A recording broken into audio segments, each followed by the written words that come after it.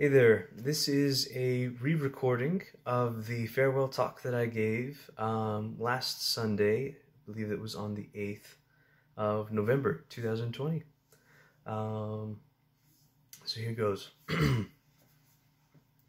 My brothers and sisters, I am grateful for the chance to speak to you today. I have been called to serve a mission in the Tahiti Papeete mission.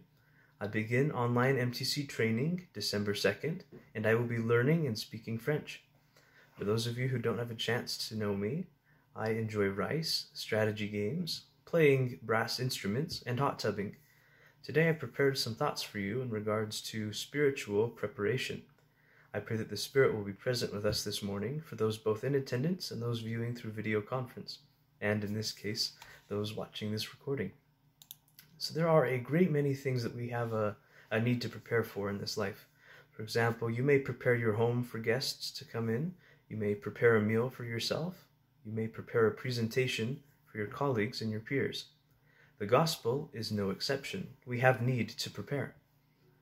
We need to prepare spiritually for things such as living and proxy ordinances, temple recommend interviews, missionary service, preparing for future trials, and for the second coming of the Lord. Firstly, I'd like to speak of preparation to go to the temple. The temple, as we have been taught, is the house of the Lord. It is a sacred, reverent, and beautiful place. Within, we perform both living and proxy saving ordinances. We are taught that these sacred ordinances are necessary to entering the celestial kingdom and to live with our families forever. Before we can enter the temple, we must first receive a recommend. In his October 2019 address, Russell M. Nelson said, "All requirements to enter the temple relate to personal holiness. To assess that readiness, each person who wants to enjoy the blessings of the temple will have 2 interviews, first with a bishop, bishopric counselor, or branch president, and second with a stake or mission president or one of his counselors."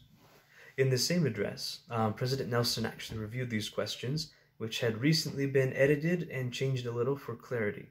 And I'll go over them now with you.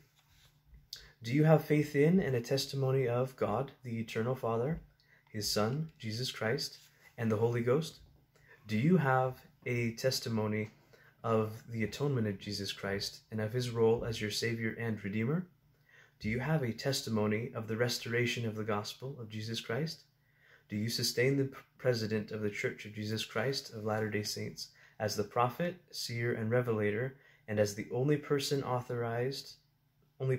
earth authorized to exercise all priesthood keys? Do you sustain the members of the First Presidency and the quorum of the 12 apostles as prophets, seers, and revelators? Do you sustain the other general authorities and the local leaders of the church? The Lord has said that all things are to be done in cleanliness before Him.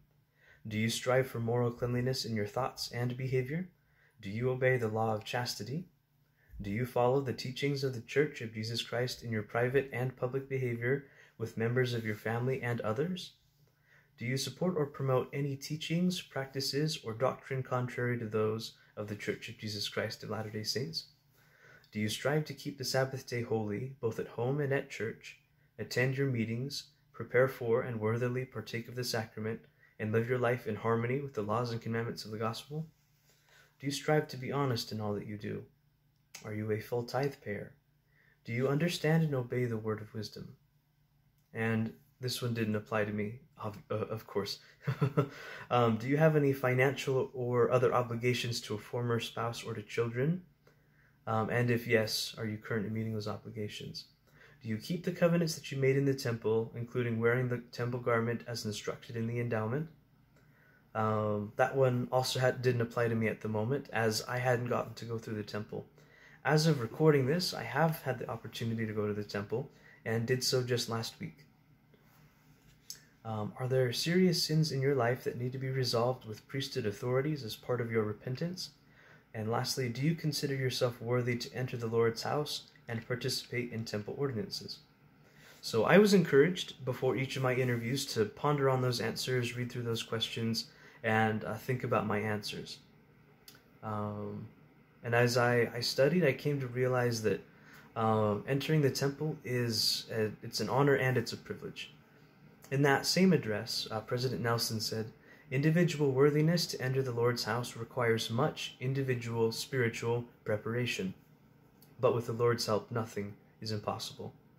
In some respects, it is easier to build a temple than it is to build a people prepared for a temple. Individual worthiness requires a total conversion of mind and heart to be more like the Lord, to be an honest citizen, to be a better example, and to be a holier person. Close quote. Now, that seemed like a tall order to me, but I take comfort in the lesson that I learned recently. We don't go to the temple because we are already like God. We go there because we're trying to become more like Him, and we need help to do so. And that's why I prepared myself to go to the temple, because I know that I have need to become more holy, more righteous, more wise.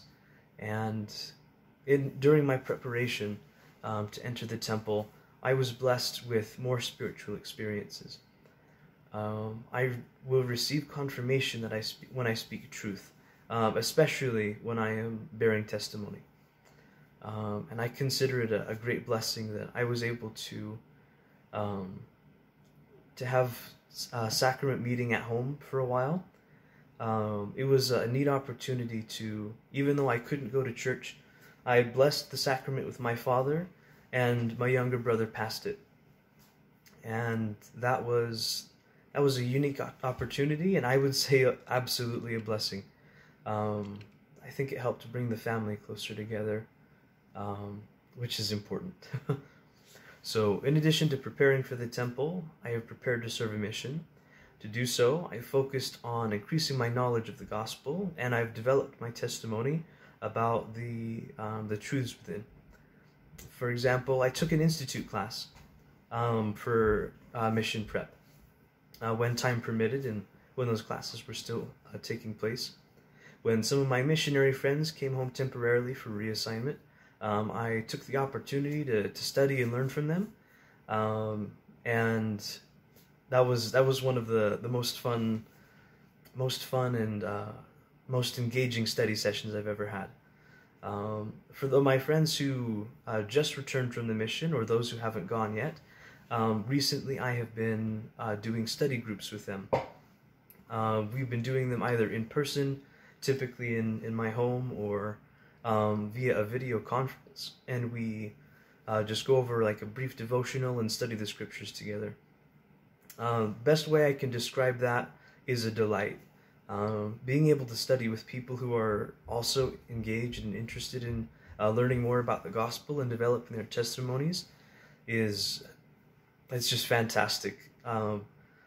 Sometimes it's hard to learn about the gospel when there's those around you who aren't interested or don't really care. That was a challenge I had in Sunday school. Despite living in Utah, where a large portion of the population is a member of the Church of Jesus Christ of Latter-day Saints, but many of them don't care, and that saddens me. But having a chance to learn with those who do care, and to those it matters to, that I far prefer that. So getting to study with my friends has been a lot of fun. Lastly, brothers and sisters, I'd like to speak of preparation for the second coming of Christ. While some of us currently have temple recommends, and not all of us are actively preparing for a mission, this is a type of preparation that's going to be relevant to all of us. President Nelson, in his April Ensign message, talked about how we should be preparing. Before the second coming, Israel will be gathered on both sides of the veil. We have not only the ability, but a responsibility, I believe, to participate in it. I already mentioned preparing ourselves to receive temple ordinances, but there are many who have passed on before us who have not had the opportunity to receive these ordinances. That's why proxy temple work is so important. They haven't had the ordinances performed, and as a result, they would be barred from going to the celestial kingdom if we don't help them. So we offer these proxy ordinances freely, and our ancestors are not forced or coerced into accepting the ordinances. We offer them as a gift. The full restoration of the gospel and the translation of the Book of Mormon is another sign, two more signs that the second coming is soon approaching. So the Book of Mormon clarifies and witnesses of the truths that are within the Bible already, and expanding missionary work in temples are being built around the globe. Those are both further evidences that the time is at hand. The work is accelerating, and I'm glad I get to be a part of it. So I hope you'll join me in gathering Israel, brothers and sisters. Lastly, preparedness for the second coming must come from within ourselves. We are in a turbulent time of natural disasters, wars, and rumors of wars, and the concept of the family itself is under attack. President Nelson encourages us to face the future with faith. In an address President Gordon B. Hinckley gave to college students at the Salt Lake Institute of Religion in 1983, he stated that fear is the antithesis of faith. So the word antithesis, not one that I commonly use, but by definition it means an exact opposite. So what we learned from President Gordon B. Hinckley is that fear is an exact opposite of faith. And so many of the adversary's attacks these days seem intended to make us afraid, to make us fear. And so we need to hold to our faith in order to prevail. Elder Richard G. Scott gave us 4 tools to help us maintain and grow our faith. And I'd like to go over those with you. The first one he lists is prayer. We should pray often and use it as a safeguard against the world. Pray whenever you can with your families, your companions, those you go to church with, and pray privately. Pray for strength, safety, blessings. Pray for those you care about, and you can pray about just about anything. I also believe that our Heavenly Father is interested in hearing about our day, our experiences. Elder Richard G. Scott, in the same address, actually says that we should share with him all of our concerns, our fears, our worries, our successes, our hopes.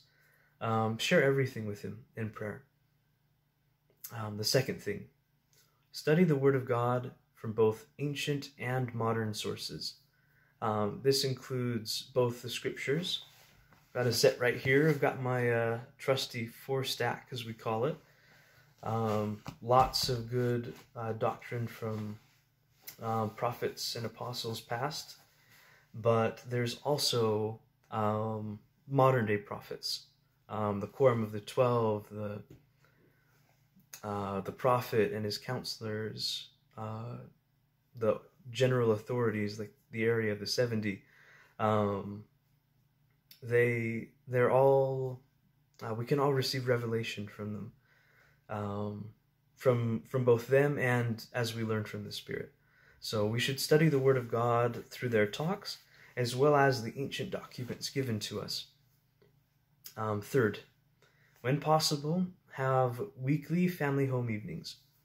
Now, sometimes family home evenings are a little bit difficult to have, depending on various circumstances, but where possible, family home evenings should be a priority in the life. The time invested is more important than the content, is what Elder Scott says. So as long as we're making an effort to do that, then we will have the protection and blessings associated with it. It is a little bit different in regards to people like missionaries or young single adults where they don't have families, and so there's different ways that's organized. And fourth and lastly, go to the temple whenever you are able. So currently, many temples are restricted to just living ordinances only. However, we can still go to the temple grounds, even if we can't go in person. I didn't know that until recently, actually. But there was a friend of mine who mentioned that she was able to just sit on the temple grounds and find peace and strength there. And I didn't even think about that. But she reminded me that it's dedicated ground. It's a holy place. So even if we can't go inside, we can still be near the temple. But naturally, as soon as we can go back inside and perform those saving ordinances for our ancestors, we absolutely should. They need us to help them. They need our help to find the records and perform those various saving ordinances for them. However, until we can go back inside, we should make our homes a holier place, since it's difficult to go to the temple at this time. Lastly, brothers and sisters, I'd like to bear to you my testimony. I know the church is true. I know that God lives. I know that he loves us. And I know that his work will not be halted any longer. I say these things in the name of Jesus Christ. Amen. So that was my re-recording of the talk. Slightly adjusted, of course, due to some different events occurring. But I appreciate you taking the time to listen to this. And I want to say, love you guys.